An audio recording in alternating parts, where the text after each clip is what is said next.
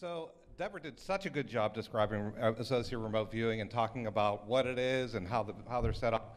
One of the things that I first started thinking about is what's the most important part of the study?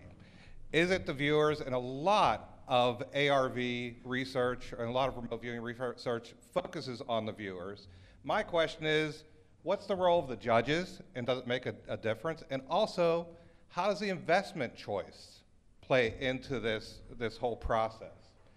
Before I get into the study, let me first talk about the difference between prospective and retrospective studies. Retrospective studies, that's where you take data that's already been collected and you try to run some analyses over it.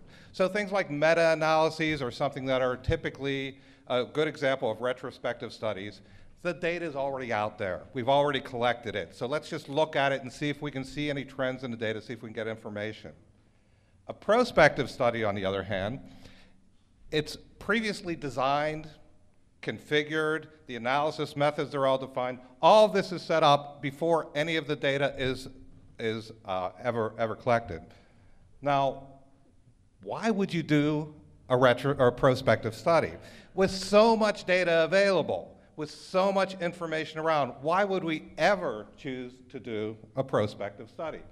Well, when you're making decisions for a retrospective study, you have to decide things like, hey, which studies am I going to include? What are the different criteria I'm going to set up for the studies I'm going to include? And those things, that brings in an opportunity for more sources of bias within the study. In addition, when you're doing a prospective study, it gives you a better foundation for exploring more factors that might be involved, rather than depending on factors that might have been done in other studies and working from what other people have already defined. The final thing that's really important about prospective studies is they allow for pre-registration. Within our field, it's very important that we maintain the integrity of our data and the integrity of our studies. One of the things that most of the sciences require or encourage is that you define everything and put all your information out there. So pre-registering, like somewhere like the Kessler Labs, where they have a pre-registration system, you take your design, you take your analysis method, you determine what your sample size is going to be, and you put it all in the registry before you ever do the study. By doing this, whenever someone wants to evaluate the quality of your study, they can go back and look at the pre-registration data, compare what your results were, and see how well you stayed within the parameters that you originally defined. You can define things like your criteria for significance, and if you change any of that, you define all that whenever you whenever you put your final report in there. So by doing this, what we're doing is we're adding integrity to our data, which is so important within our field. So let me tell you now about our study. This was a really typical ARV study. We just took exactly what they were doing in the silver futures markets that they did back in the 80s. And the only variation we had on it is we had 3 viewers instead of 1. But we had the viewers, we had 1 judge, we had an investor, and we had a coordinator. They were all extremely experienced. All the viewers had experience in remote viewing, had done it and had done ARV in other times. The judge was very well established. In fact, some of these people were in this room, but they don't even know that they were part of the same study. Nobody knows. Everyone was blinded to who was involved with the study. We used 1 stock for the investment throughout. What we did is selected a stock at the beginning, and we did it randomly. We were looking for something that was volatile. We didn't care if it was going up or down or anything. We just wanted it to change a lot during a week. What we do is we target the viewers on a Saturday and say, tell us what you're going to see next Friday. The viewers would do their viewing and return the information to our coordinator by Sunday night. The coordinator would take it, use ARV Studio, which Deborah just defined, use ARV Studio to get 2 targets, send the 2 targets and all the viewer data to the judge. The judge would look at it, make a decision on which photo matched. The coordinator would get the information back, randomly, using random.org, determine which image would represent an up stock and which image would represent a down stock. We'd then make the investment. Friday, we'd run through the week. Friday, we'd resolve the investment, and the viewers would see the target picture that actually matched what actually happened in the market. They never saw the decoy image. In this study, it was all designed to make money. We're a nonprofit organization at the Rhine. We were trying to generate some funds. Unfortunately, in this study, we did not make money. We actually lost a bit of money, but it wasn't because there was a problem with the viewing or the judging or any of that process. It was because we're a nonprofit organization. We were limited in the way we can invest our funds. And the investment company we were working with told us, they told us that we could do one thing, and we weren't able to short the stocks. So anytime there was a down prediction, we couldn't make the down predictions. So it ended up that we lost a little money. We did the evaluation as if we could make all the investments, and we would have made probably about 5% increase in about 12 weeks. So there were 12 weeks of the study. That's the basis of the study, and that's about it. So I'm done. No, I'm not done. Okay. The interesting thing was actually the hidden procedures. Nobody in the study knew that this was going on except for me, and I was not involved with any of the process of doing the remote viewing. There was an additional judge and an additional investment instrument. This was a prospective study that was trying to determine how the judges compare to each other. How important is the judge in the process? Is the investment choice important in this process? So every Sunday night, whenever the coordinator would get back all the viewers' data and the targets and send them to the judge, I would get the same information and I'd send it to another judge. So there were 2 judges, but each judge knew there might be a second judge, but mainly for a backup in case they couldn't do it one week. They both thought they were the primary judge for the study. They both thought that they were responsible for the investment. They didn't know what we were investing in. Nobody knew the stock. Nobody except for me and the investor knew what the stock was. And using the same protocol that I picked the original stock, we picked a second control stock to compare and see if there was a variation on this. So like I said, both judges thought they were the primary judge. The way we analyzed this is the results of the judges were compared. I wasn't interested in how the viewers did. There's so many studies on the viewers. We gave them their feedback so they could get their own information on how well they did. But I was interested in how the judging compared. So the judging data was compared for not only to see how they did with the main investment target, but also with the control investment target. And the results for the judges were extremely different. Looking at between the judges, the judges used different. One of the things about this study is that everyone involved was so experienced and so well steeped in remote viewing and within ARV protocol. I was trying to make money with this. I didn't want to try to tell them, do it this way or don't do it that way, use this method, don't use that method. I said, use whatever you're most comfortable with. So the viewers used multiple methods.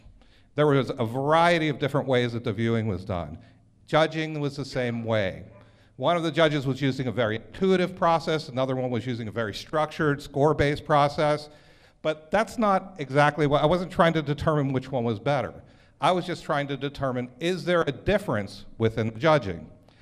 Well, one of the judges actually kind of hit flat at chance, 50% right across the board, half right and half wrong for what they predicted. The second judge, though, actually did really, only got 1 correct out of 8 sessions that they judged. Now, I say this, the primary judge, though, hit 4 weeks in a row. That might not seem much. 4 weeks out of 12, it doesn't seem like it's very good. He hit other weeks, too. But hitting 4 weeks in a row is a pretty good score. It's only like a 6% chance you're going to get 4 weeks in a row. When we're talking about, though, missing. It was 9 weeks in a row that the second judge missed and did not get the correct investment, or did not pick the correct investment direction. That's a very significant score in the wrong direction. It's what we call psi missing, right? So there was a very strong psi missing component to this. When I compared the judges on each of the investment targets, and I looked at them on the main investment that we were actually investing in, there was a significant difference between the judges, and the judges were obviously being influenced by the primary investment. The control investment, they scored a chance, both of them across the board. So the conclusions here are that the judges should be evaluated in a similar way that viewers are evaluated. We should consider even very experienced judges that have been doing it for a long time, that have been using this method and have been having, we have to evaluate what their success rates are and evaluate how they are interacting within ARV projects.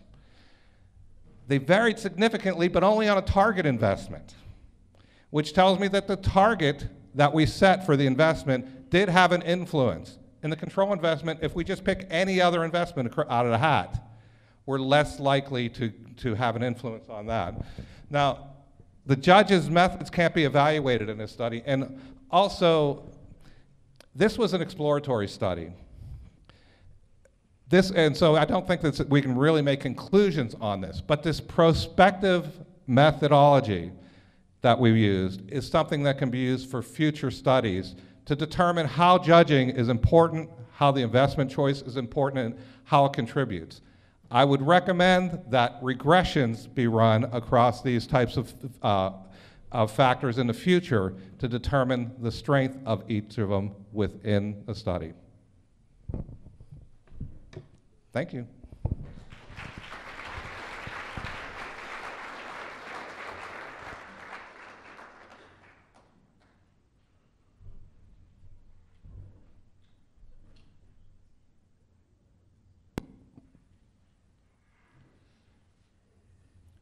I'm sorry to say that your description was, when you got to the second hidden procedure, was almost incomprehensible to me because partly your discussion of results, the tables didn't seem to correspond to your verbal description of the judges having a different performance on the targeted investment and null performance on the control investment. It wasn't clear to me where this control investment was coming from. Your initial descriptions seemed to imply that the second judge was working on on the other investment instrument. No. Given that also, with two investment instruments, how did you manage to pick only one feedback picture at the end of each week? So, okay, thank you, York. If I wasn't clear, let me clarify. So, there was only one investment instrument used for the project. Both judges were picking for that same investment instrument. I had a control investment instrument that I used, it was post-study, I evaluated the control investment instrument with both judges as well. So it wasn't like one judge for one and one judge for the other. No, both judges had the same target to pick the and they didn't know the investment instrument anyway, but the investment instrument was intentionally picked to be just a single investment throughout the whole project. Does that help a bit? Yes. Okay, thank you. Really interesting, and I'd like to see replications and continuation. It seems to me, though, that, and I'm out of this field, but it seems to me you missed the main point, and that is you've treated both cases as if they were independent, judged criteria, and we know that there's psi in the remote viewing. Mm-hmm. We are pretty sure that there's psi in the judging. Right. But there's also psi in running the experiment. Right. And so you as the experimenter are probably doing some sort of manipulation of this whole thing. And I don't think you can look at it as just two judges doing their things with two investments. So yes, I get your point, and the experimenter effect is something that I'm very familiar with, and I do everything I can to step out of the process. But you can't. Of course you can't. But I was not involved with the coordination. I was not involved with moving things around. Mm-hmm. Yes, I was taking the information and sending it to this judge, the second judge. We did pick the second instrument, but the second instrument was randomly chosen, just like the first one was. So I wasn't involved in any sort of anything related to the second instrument, except for the final evaluation. Mm-hmm. Yes, when I did my final evaluation, I could have been affecting the data. This was already collected at that point, though. So, of course, the experimenter effect's always something in there. If you got an idea how to take yourself out of the experiment, I'm happy to listen. I would love to. I'd love to have an answer. Well, thank you very much. Thanks, Dale. I think the bottom line here is you're making a point about the importance of judges, no matter how the variations are that are overlaid on all this. In my own informal ARV work, I've gotten to the point where the judges I select are only people that have an artistic drawing, aesthetic background. Those are the ones I use. And as far as the scales you have, like the TART scale, I've thrown away number 7 because you've got too much analytics in there. And I use only the sketches that are provided and not the verbal descriptions. Make it very simple and easy for the judge to look at and evaluate. So it's picture to picture. Forget the analytics. And this is what I find to be the most effective procedure for evaluating ARV targets where you have two comparisons to make. And that could very well be, Dale. And I know that when you do viewings, I know that you're very visual and you're very drawing oriented, and perhaps that influences how you see the judging to be most important. Other people who do more text-based, they may find that it's better to look only at the text rather than at the drawings. And it does depend on how artistic the drawings are and how the judges relate to it. One of the things that you're bringing out that I didn't talk about in here because it was kind of out of scope, but this led me to the concept, and I think Deborah mentioned it as well. So much of what we do, not only in remote viewing, but across the board in parapsychology, is based on targets and judging. And how much of our research is focused on target selection and judging and a pairing of these two qualities. In this case, it was very important, the judging was very important in the process. And it does make me think more about the judges and how they relate to the target sets and how they can pick from viewers' information. Viewers, like you said, some people use drawings a lot. Some people will even go into paintings. Some people will actually just do text. How can one judge evaluate all of this different information? It's important for us to start thinking in terms of choosing target sets and judging and comparing these together and pairing the processes together. I don't know if that helps to address your question, but thank you. Garrett's running back up here again. Yes. Since the aisle's open, yes. I'll ask a follow-on question. All right. So you gave a good argument as to why this should be prospective. Yes. If it were retrospective, might that alleviate some of the problems that we were just talking about with the experimenter? If it were retrospect, well, then you still have the effect of the original experimenter, right? That we would have to. But that's historical. They did what they did. Now you're going to just have judges look at it and see what the judges say. You do bring in other potential sources of bias. When you're making more decisions and what data to choose and how to include it in there, you're still making more decisions, so you're introducing more potential bias points in the process. It's a different set of problems. Yes, okay, it's a different set of problems. I just have a general comment. As I hear about these descriptions of these ARV experiments, I realize that apparently photos are using a photo yes. source and so on. Mm-hmm. In our remote viewing experiment that was so successful, where we made $260,000 30 days in the market, we use physical objects. And so from the intuitive side, when people get their feedback where they get to feel the object and turn it around and really, get into contact with it, I recall in the judging process that there were lots of comments about the tactile sensation of the target they were going to see and so on.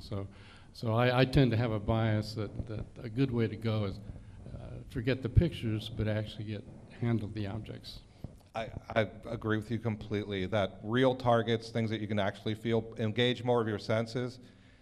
The convenience of having emailed targets and images going around sometimes outweigh it because our viewers and judges are all over the world. They were literally all over the world for this project. But thank you for your comments.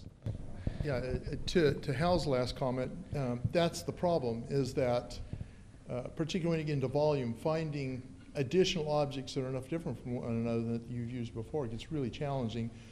Plus the storage of them can get insurmountable, right? So from a functional perspective, objects are actually very, very good. What does it seem short says? New whatever it is, new something or other. But from a practical perspective, they become unwieldy very quickly. I want to address what Dale said and what you said here.